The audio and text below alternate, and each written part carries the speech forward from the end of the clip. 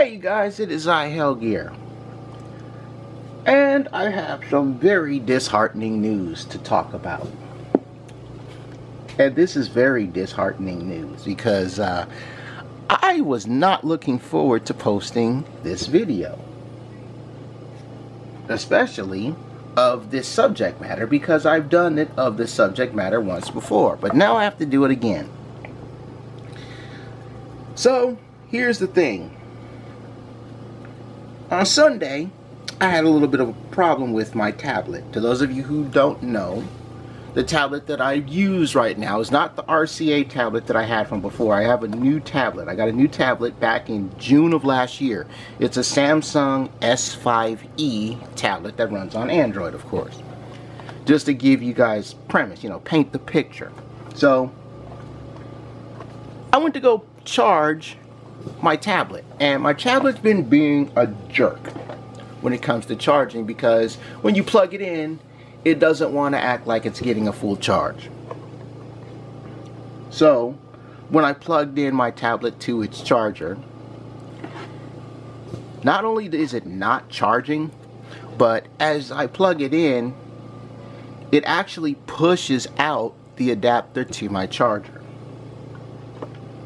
So that whole port is just pushing out the plug adapters. And it's not just the adapter for my charger, it's also the adapter I use for my HDMI. So it wasn't even reading that, and it won't even charge. Even when I put the charger in and hold it down, it just does not charge. It says, gives you the check your charger connection thing. And that's a problem, because right now my tablet's like 45%. So I took to looking to how to solve this issue. And I saw a video of various things to try. Resetting settings to default didn't work. Popping out the SD card, which there isn't one in my tablet, so that didn't work. A hard reset of the tablet didn't work. And cleaning out the port with compressed air. And believe me, I didn't just clean out the port of the tablet, but the port of the HDMI adapter and the charging adapter with the compressed air. And I know because I actually called Home Depot, right, to get this can of compressed air. They said there were 25 of them in stock. Mind you, I get there 20 minutes later, go down the aisle. Well, I get into the Home Depot 20 minutes later because, social distancing and not many people could go into these stores, right? Thank you, Home Depot, for being open as a necessity store, because people got to make repairs on their houses and stuff like that. I look in the area, don't see the can. I ask someone else, okay, check this aisle. I go there, don't see the can. So I ask again, oh, it's in this area. I was like, well, which area? Yeah, it's over here.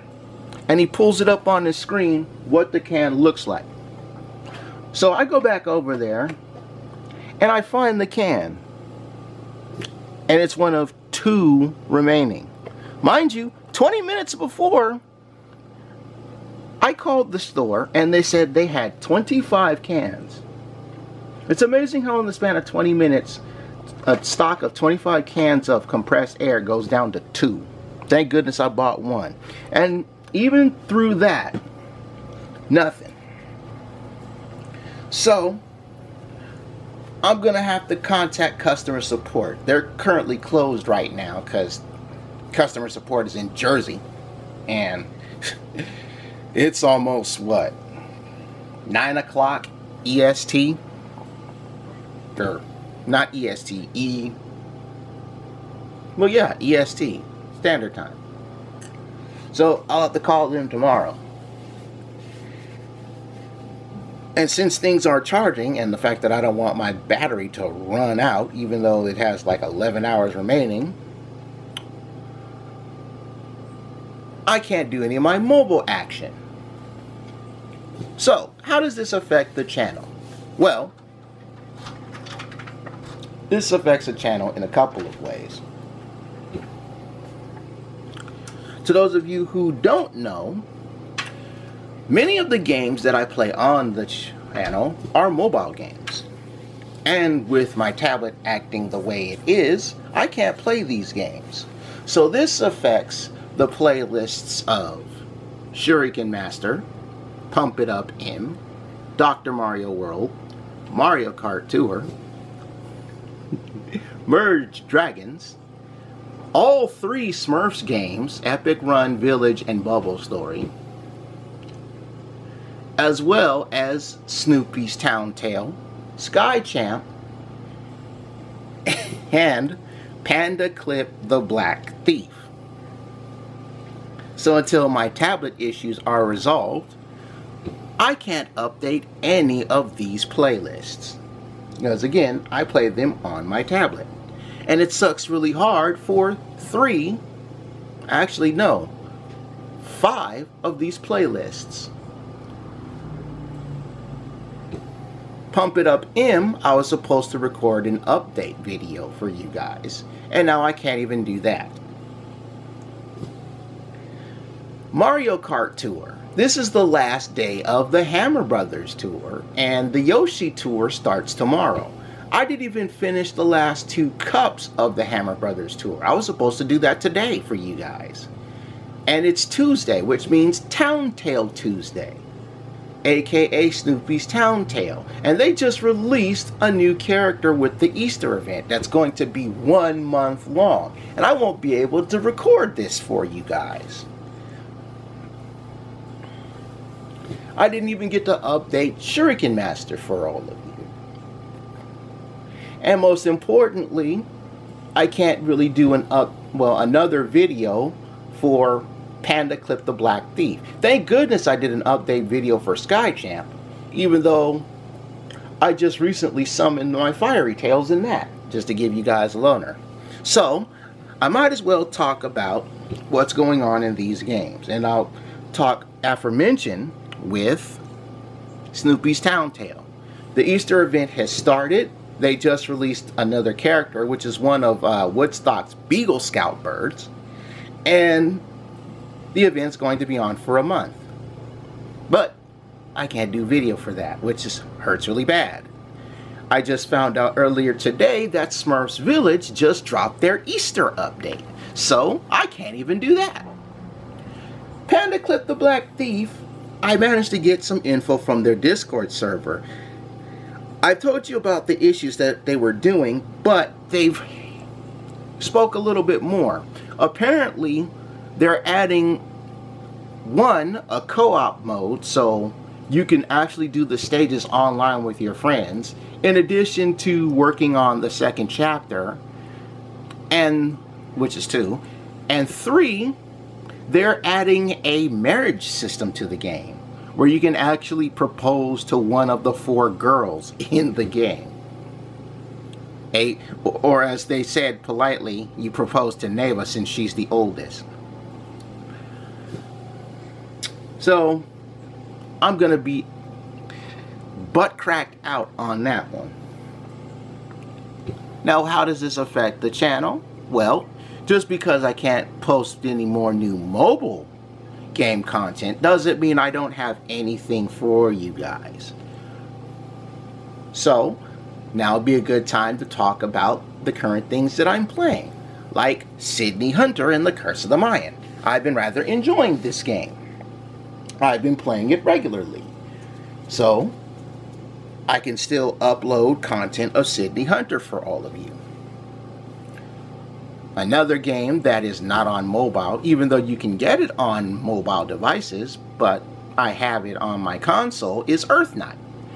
I just recently started playing that, been enjoying that, actually had one hell of a run too on Earthknight during, for practice. I now have a better understanding of how to survive in this game, which is great. There's also Horizon Chase Turbo. I can still play this game for you guys because, again, it's on my Switch. I can still play that. So there's still content to be had, and there are some interesting things coming up content-wise that I want to do. One of them is an interesting little game on the Nintendo Switch that has just recently been announced in the Nintendo Direct Mini, and that is Ninjala. Yes, Ninjala. Or as many of us in social media world are saying it as the Splatoon that is combat based and not shooting, but more weapon samurai ninjutsu based. That is going to look so damn good. It looks great. And the Ninjala development team recently dropped the episode 0 explaining what's going on, as well as have their website, which is Play Ninjala. Actually, no, that's the name of their Twitter page, Play Ninjala. But ninjalathegame.com has its website, and they said not only is this going to be releasing on May 27th of this year for the Switch, they're releasing it for free. Yeah, it's going to be a free game. I just want to know when they're going to do the open beta testing for that, because when they do, I plan on getting in on that action. I'm just letting you guys know right now. I plan on getting in on that Ninjala action. Well, I guess I could play some more Splatoon 2 and Mario Tennis Open for you guys. I mean, I have options, which is good. And then there's one other particular thing that I want to play on the channel. That's old school, but it is relevant in today's universe. And then, of course, I am still on the lookout for more Yu-Gi-Oh! Content, which I gotta get to my Yu-Gi-Oh! Content, man. I might just get Legacy of the Duelist. I have to check like a Target or something for that, because that is on the Switch, and I can play that on the Switch for you guys. So, I gotta deal with my tablet woes. Hopefully they won't last forever. Hopefully I don't have to buy another tablet, because this tablet is so good and it costs a lot of money, man. You know, tablets, you know, these good tablets are not cheap. This one actually cost a lot of money. And even though it was a lot of money, it is actually the cheapest for the lot of money. The top of the grade tablet was like $1,200, and I'm like, no, I'm not spending a rack and a fifth on a tablet, especially if it's not made out of gold and giving up happy endings or whatnot for all the games that you play. Nah, this Samsung tablet that I got, that cost $400, man. And I thought me paying $400 for that was bad. Then I see other people on YouTube who got that and they paid $400, and I'm like, okay, I feel better. But yeah, that's where I stand right now. So, if you have any suggestions on how I can alleviate these issues, if you have this same Samsung S5e tablet, tell me in the comment section below. It's worth a shot.